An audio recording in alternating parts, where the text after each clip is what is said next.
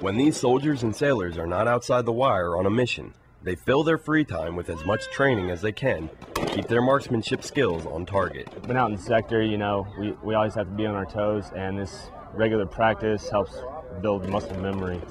It's one thing that has to be continuously practiced to be efficient at it. They practice once a week, going through reflexive fire drills and transition drills. Reloading while under pressure and wearing their full battle gear can be challenging.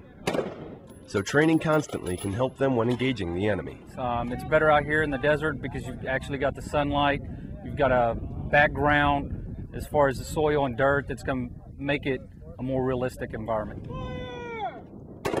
Definitely it helps improve combat marksmanship, and it also builds morale. Anytime these guys get to pull the trigger, they love it. This infantry platoon is attached to Provincial Reconstruction Team Host, so one of the reasons they train constantly is so they can be fully ready to guard and protect the members of their team while conducting missions throughout the area. Marine Corporal Michael Lopez, Forward Operating Base Salerno, Afghanistan.